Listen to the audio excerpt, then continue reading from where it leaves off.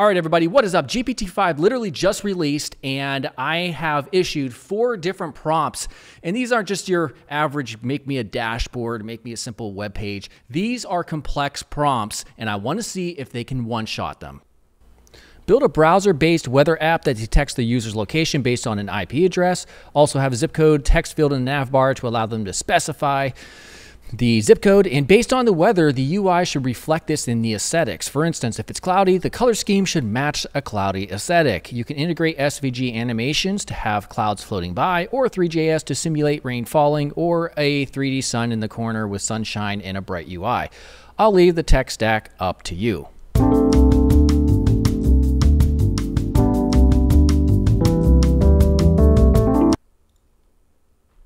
All right, here it is. Let's test this out. It doesn't look too bad.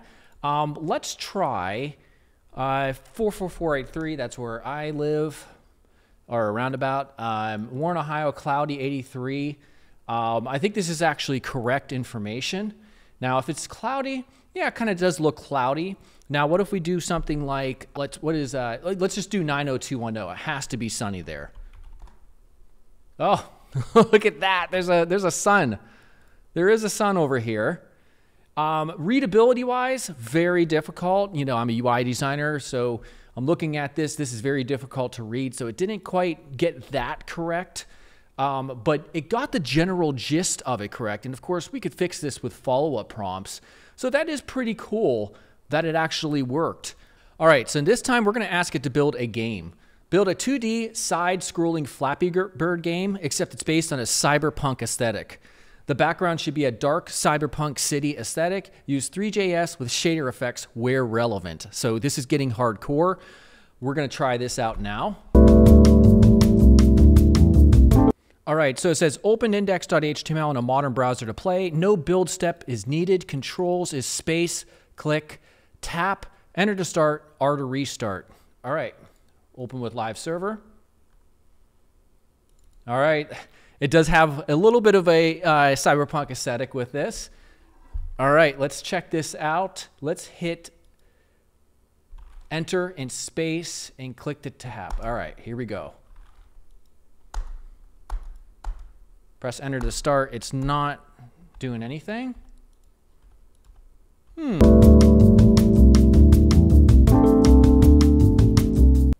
All right, it is ready to rock. Let's check it out.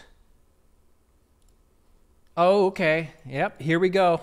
All right, fly through the neon gaps, press space, or click to flap, essentially. All right, let's try it out. Hit enter.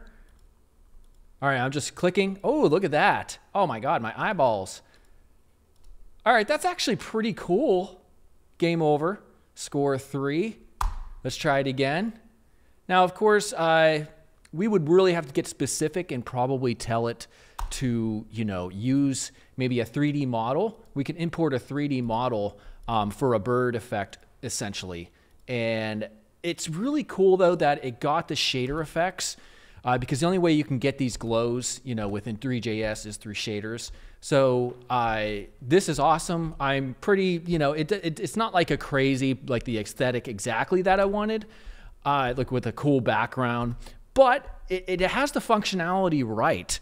All right, this time we're going to ask it to create a modern landing page for an AI-based marketing firm. Give it a witty name.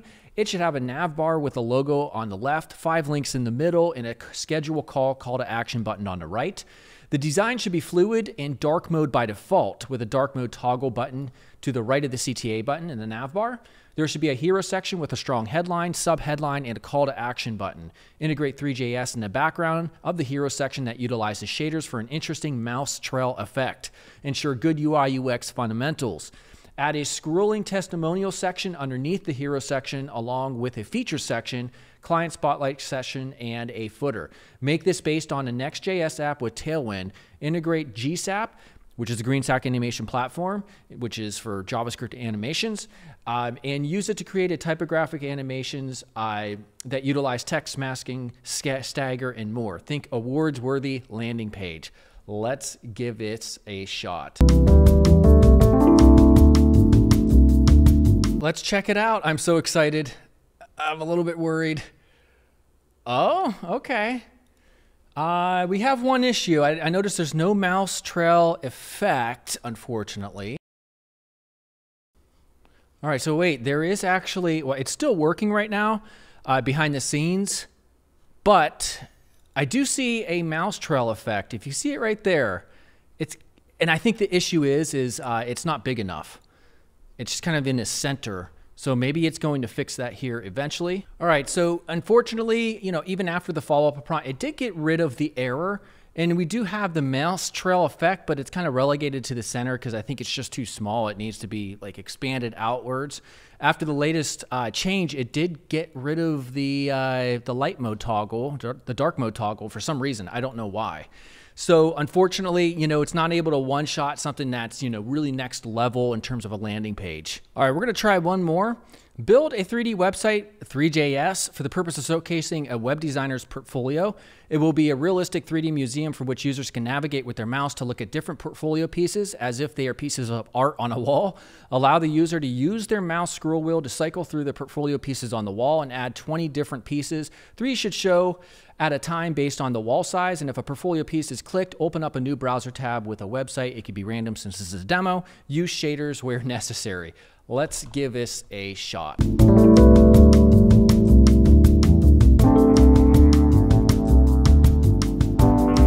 All right, here it is, the 3D portfolio. It's dark, it's very dark. All right, so scroll to Cycle Artworks, click a piece to open a site. So if I click this, it does open a site. Okay, example.com. Okay, so not clear. It's a room here. It's clearly not, it doesn't look like necessarily like it's a museum. It's cool, kind of. It added like a nice highlight here. I was hoping to see these animate in and out. The room is way too dark. Make it much brighter and whiter. Also, the artwork when I scroll should move from left to right or vice versa. All right, here is the updated version. Yes, it is much brighter. Okay. All right, let's see. Oh, okay. So that did actually work exactly kind of how I imagined it would work. So that is cool. All right, so here are my thoughts about what we've seen here. We got 4 different projects. They were very difficult, and we're trying to get it to one-shot them. And, I say on the first 2, the weather app and the Flappy Bird, it did a pretty solid job. Now, did it do a better job than somebody who's a seasoned professional, working with 3D, front-end development, all that stuff? No. So you would still need somebody like that to steer it in the right direction to get the best outcomes. So something like this, for instance, you would need somebody with an eye in terms of design to really make this into a really polished type of project.